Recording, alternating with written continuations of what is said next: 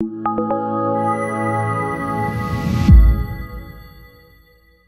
there, let's look at the process for creating a digital ID with Nuance Power PDF. Here we are in Power PDF, and to manage our digital IDs, we're going to go over to Security,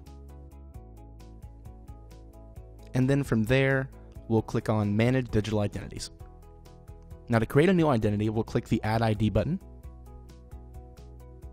and then we can either open an existing ID, but we're going to create our own ID, and we'll hit Next. And then we have the option to save this to the Windows Certificate Store or locally, and I'm going to save it locally. Now we just need to type in the information for our identity, name and email address. Then we'll enter the password for this, and then confirm it, and then we'll click OK. Now we'll just select where we want to save this, and I'll save this here to my desktop. And that's it.